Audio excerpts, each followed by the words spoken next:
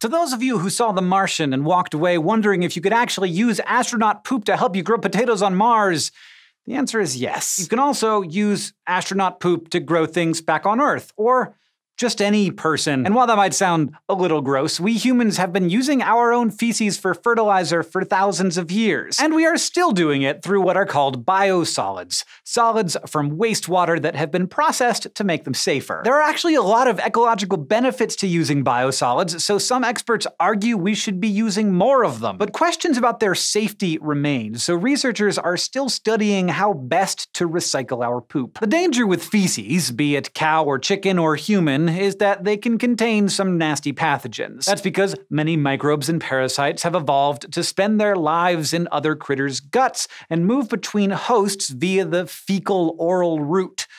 Which is, I don't need to explain that, right? If nothing is done to kill those off, then they could end up on any crops that use manure for nourishment. And that is a real good way to start an E. coli or salmonella outbreak. So if you want to safely use human poop as fertilizer, you first have to make sure that disease-causing bacteria and parasites are dead. The traditional way to do that is composting, which is when you let a massive heap of wet waste from living things, just vegetable peels, chicken bones, even poop, just sit around until it's broken down by bacteria, worms, and fungi. Well, not just sit there. You have to mix it occasionally to aerate it so our decomposing buddies can get the occasional influx of oxygen needed to continue breaking the stuff down. That process generates a surprising amount of heat. A compost pile can get up to around 71 degrees Celsius, which is enough to at least kill off most of the pathogens, assuming you're doing it right. Which means, in theory, you could make fertilizer from human poop on Mars, or just at home. And yes, there are people who do this. There are special toilets for it and everything. But most people in the US leave biosolids production to sewage treatment plants. Commercial biosolids produced from wastewater are regulated by the EPA. Anything derived from human waste that's destined to be fertilizer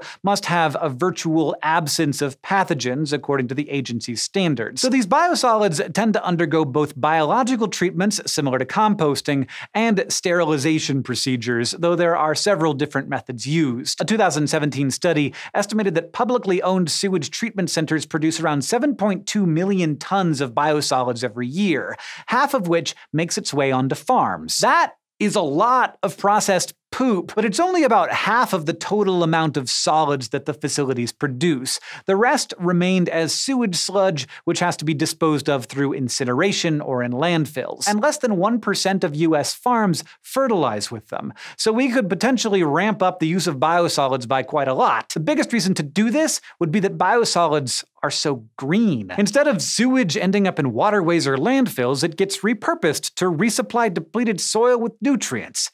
Recycling for the win! And pound for pound, biosolids are also generally cheaper to make than synthetic fertilizers. Together, that means they could make the biggest difference in countries that struggle with sanitation. By composting human waste, countries could make cheap fertilizer and improve the health of their citizens at the same time. A win-win. But they'd also be pretty great in the US or anywhere really, because their disposal is costly and harms the environment. So by recycling, sewage treatment plants save money and help Mother Nature. But while the upsides are clear, there are scientists and organizations that are wary of the idea. The issue isn't the gross factor, it's what else ends up down the drain, like pharmaceutical compounds, cleaning agents, and heavy metals. While biosolids are considered heavily regulated, those regulations don't cover absolutely everything that could potentially harm us. And studies have shown that such concerns aren't completely without merit. A 2009 EPA survey found traces of pharmaceuticals, steroids, and flame retardants in various treatment plants' biosolids samples. And a 2012 study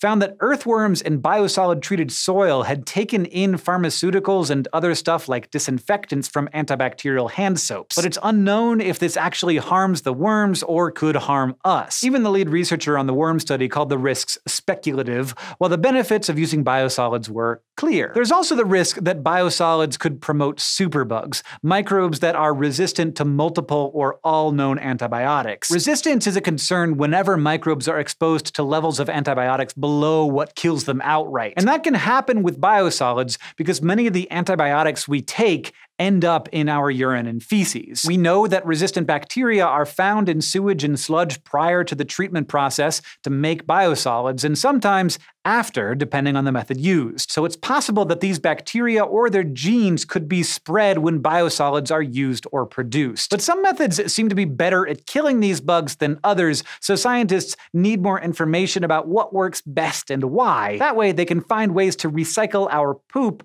without contributing to the growing problem of antibiotic resistance. So we just have to collect more data, not poop. We've got plenty of poop. There are also efforts to find other safe uses for biosolids, like a coalition of agencies in the San Francisco Bay Area looking into using them to generate electricity. Biosolids could be turned into biofuels, cutting down on our need for oil, or even be converted into building materials for some seriously eco-friendly housing. No plans in the works for Martian compost piles yet, though.